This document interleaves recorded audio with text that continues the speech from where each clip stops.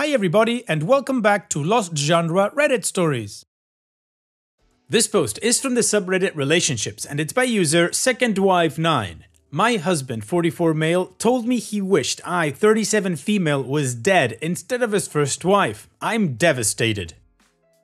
My husband Nick was married to his first wife Vanessa for 5 years and they had 2 amazing kids, Luke, 15 male, and Lila, 13 female. Sadly, Vanessa died in an accident 11 years ago when the kids were very young. I started dating Nick 8 years ago and we started off very slowly for obvious reasons. Nick has always been a little bit more distant than anyone I'd ever been with, but he and the kids lost Vanessa so young that I understood it. After 3 years of dating, Nick asked me to marry him and I moved in. I've always had a really great relationship with Luke and Lila and they were happy for me to marry their dad.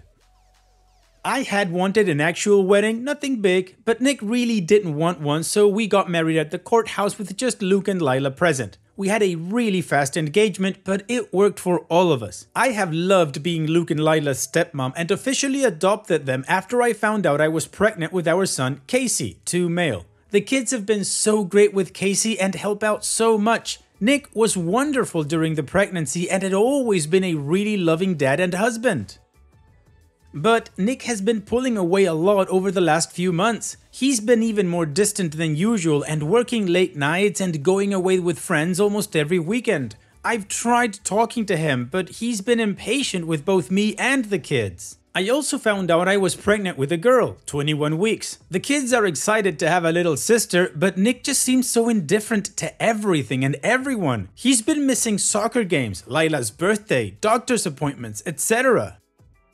Casey is too young to notice, but Luke and Lila are so hurt by their dad's absence. These kids are so good and they lost their mom so young and I'm infuriated that Nick is ignoring the kids like this. Last week I finally sat Nick down and told him that he needs to stop disappearing and be more present in our lives. We're going to have another child soon and before we know it, Luke and Lila will be grown up and going to college. After an hour of arguing, he screamed at me that he wished Vanessa was still alive and that I had switched places with her and died instead.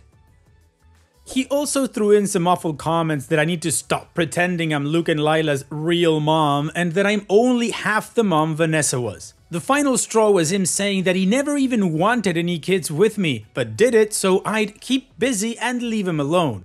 I'm so beyond hurt right now. I know I'm just his second choice, but I've always tried to honor Vanessa and tell Luke and Lila how lucky they were to have her as their mom. I love all of our kids more than anything and I'm just so heartbroken. Nick barely pays attention to Casey now and doesn't even acknowledge the pregnancy. He somewhat apologized this weekend and took all 3 kids to lunch, but he won't even look me in the eye. He seems like he wants to talk, but he doesn't say anything and I'm too upset to even be near him. I'm not sure where to go from here. Honestly, I can't even be around Nick right now and if there weren't any kids involved, I'd leave and never look back. I'm not sure if he's cheating or the thought of a 4th child is stressing him out, but I'm devastated and not sure how or why I should save this marriage, besides doing it for the kids. Any advice is desperately needed right now.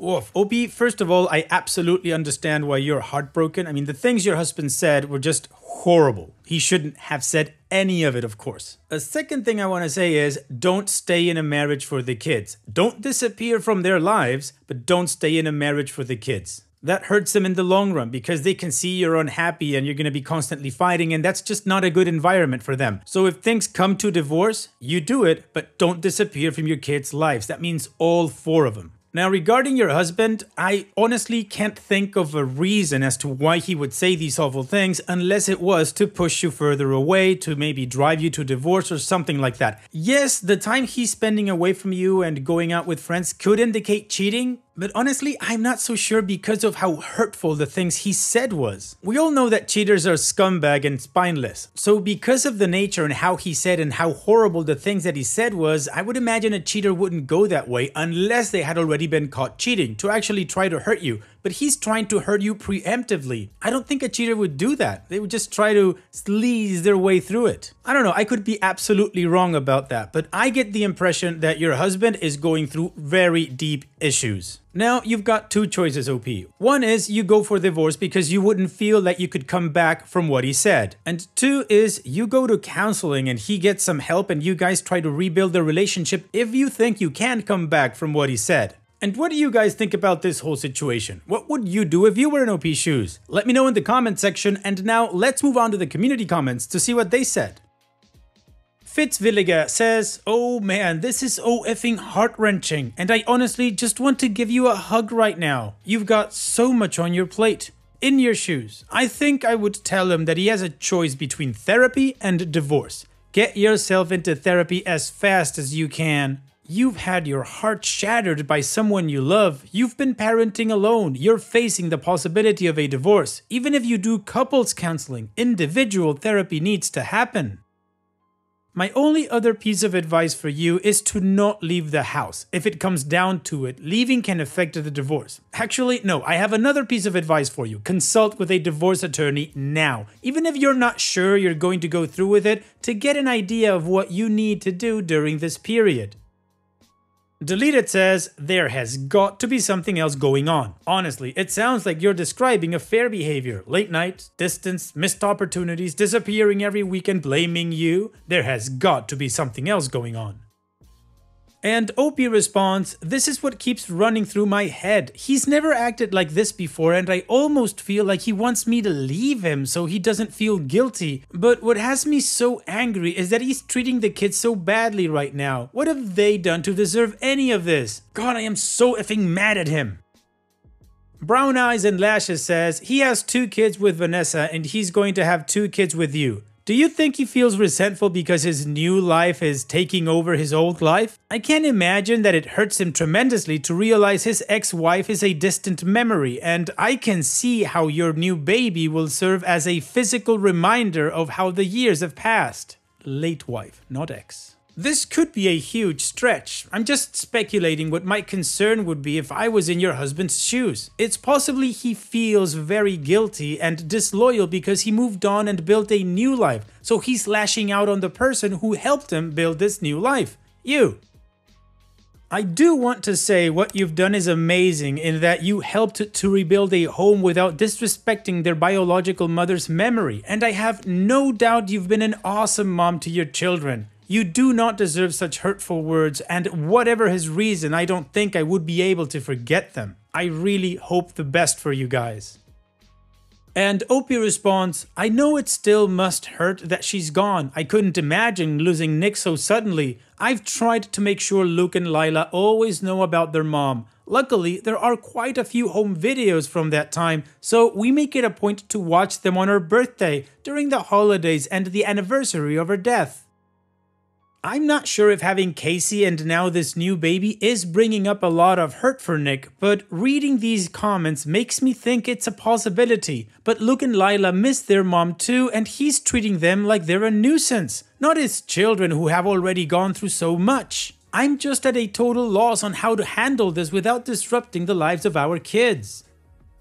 Additional information from OP's comments. First of all, Luke and Lila are my children. They may not be my biological children, but I adopted them and I love them just the same as Casey and the baby I have inside me. Also, Lila's birthday has been the only milestone missed since this all started. I'm just so upset because of how he's treating the kids. At least Casey is totally unaware, but Luke and Lila know that their dad is choosing not to spend time with them. Lila has been crying about it and Luke is angry. I feel like I'm failing all of them, but I just can't stomach the thought of talking to Nick right now. It hurts so much. I've always feared that I'm competing with a memory. I've always known I wasn't his first choice, but I've always felt like we could make something on our own anyway. I totally understand him mourning her and missing her, but he was so cruel and hateful. I'm still the mother of her son and soon a daughter, but I've never felt as hated and like absolute trash as I did during that fight. I wish I were a big enough person to tell him that I doubt he meant what he said and I'm ready to talk or support him whenever he is, but I can't even look at him. Now, in case some of you are wondering, he doesn't do drugs and he's a social drinker, but nothing worrisome. We live comfortably within our means, so no real stress there. And moving out is something I don't want to do. I really don't want to make the kids leave their home right now. The school year is ending and I don't want to stress them out or have their lives disrupted any more than it already has been. I feel like he said those things because he knew how much they'd hurt me. I don't know how to move forward. I suggested that he may be depressed and he told me to shut up. But this post has opened my eyes to the fact that Nick really needs to get back to therapy. I feel like it could be a number of things, but I know he's struggling with something, so I hope therapy can help.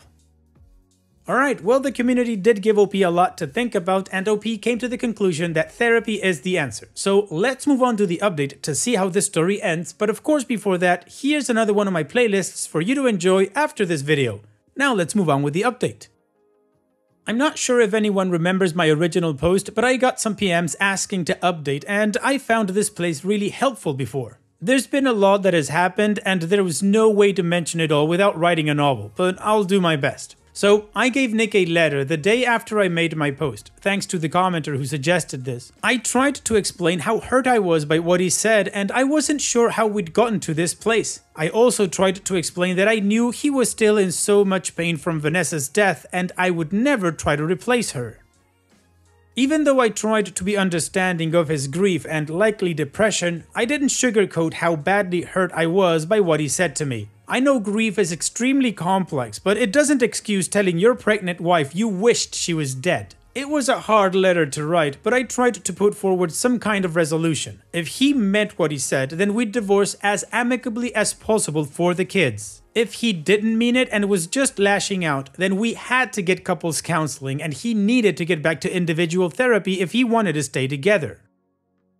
Nick took the letter and locked himself in the guest room to read it. He didn't come out until the next morning, but he told me he needed to go away for a while and think. So he packed a bag, told the kids he had a business trip, and left that afternoon. Honestly, I figured our marriage was done as soon as he left. Luke and Lila knew something was up, but I just kept telling them that their dad had a big project for work and would be back soon. They were both upset. Neither of them really believed the story about Nick's trip. So I set up some emergency sessions with their therapists so both of them would have someone to talk with. Nick was gone for over a week. There were a few short phone calls to ask how I was and to talk to the kids, but it was a lot of radio silence during that time. He came home one afternoon when Luke and Lila were still at school and said he needed to talk. I figured he was going to ask for a divorce. He told me he felt very guilty for being happy with his life now, and like he was dishonoring Vanessa by living this new life with me. The guilt and sadness made him want to pull away, and he hoped I'd let him, which I did. I was scared and didn't say anything until it was too bad not to, and then the fight happened. I blame myself for not communicating this. He said he didn't mean the things he said and felt ashamed after he said them, but he just wanted me to leave him so that neither of us would be hurt anymore. I guess I was just expecting to hear that, but it didn't make me feel better.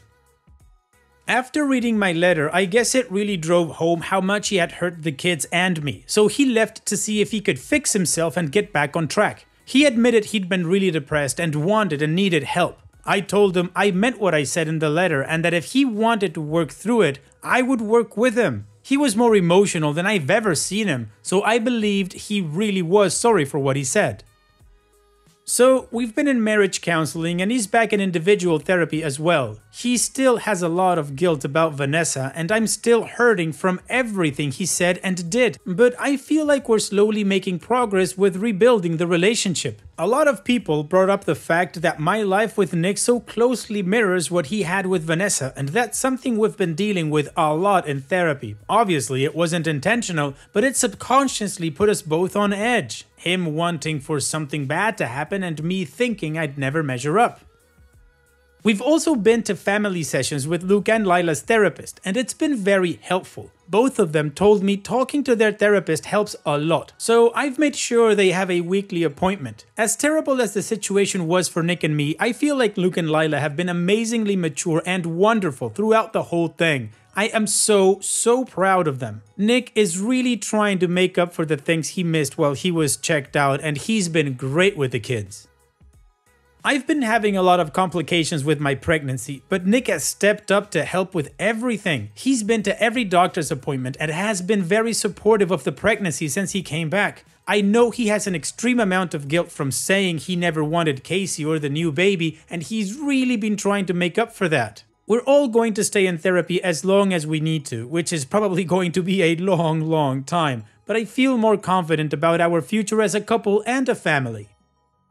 I won't pretend there aren't days where I'm just really angry about what he said and how he acted, but I feel like counseling is helping us address the root issues that caused everything to happen in the first place. He's really trying to be a better father and partner, and I deeply appreciate it. Therapy has been challenging, but very helpful at the same time. The road to forgiveness is a long one and all that, but I'm hopeful it'll work out for us in the end. I feel like we're on the right path.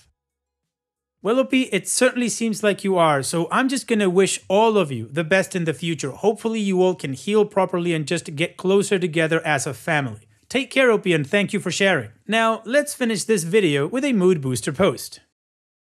This post is from the subreddit Malicious Compliance, and it's by user Local Librarian. If he says it's his, it's his. You sure you want to go with that? This is a tale from about 10 years ago, so obviously conversations are to the best of my memory. Anywho, like most public places, our library had a lost and found box located under the desk. People could ask, did you find blah blah blah, but you know how that works. Until, as time marches on, we get a new boss. Karen seems overused, but whatever, Karen it shall be.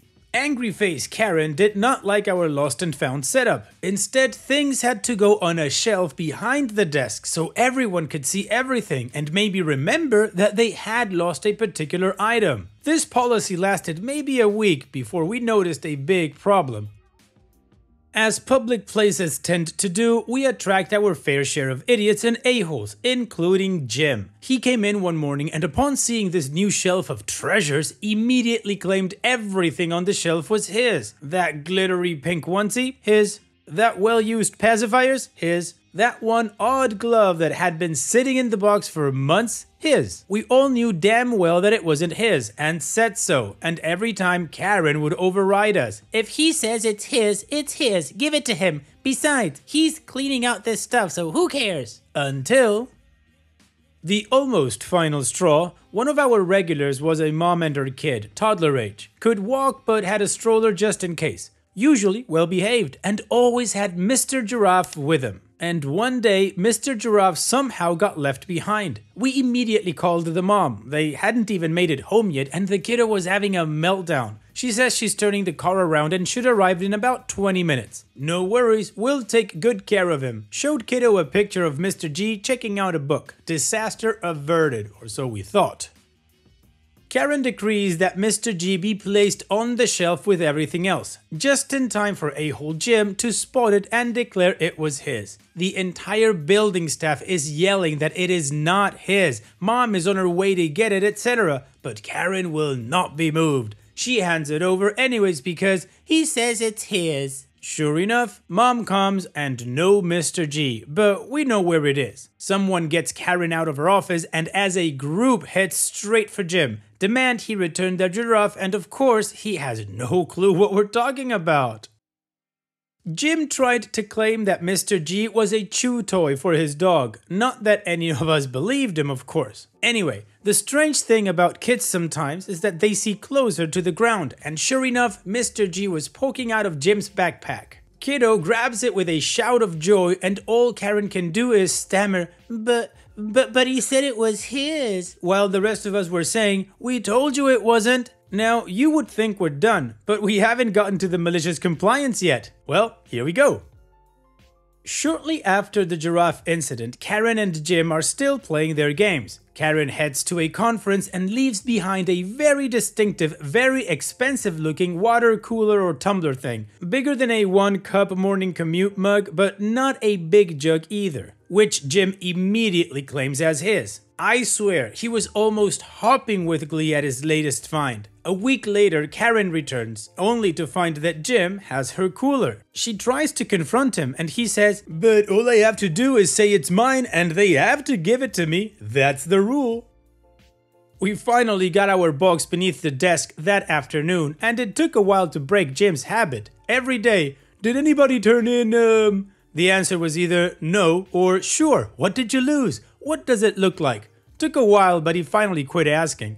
And yes, Jim had other issues, but they don't seem to fit anywhere. Like the daily blizzard of powder in the man's restroom. Damn, Jim, if you need that much powder, see a doctor. Well, Jim may have been powdery, but he was absolutely right. It was her rule, and they had to give it to him. Thanks for sharing, OP. And that's it for today's video. Thank you so much for taking the time to watch it. Now, if you've gotten to this point in the video, I assume that you like these stories that I'm reading out. So here are a couple more that you might enjoy. And if you don't have any time to watch another story right now, save it for later. And also, don't forget to hit that subscribe button.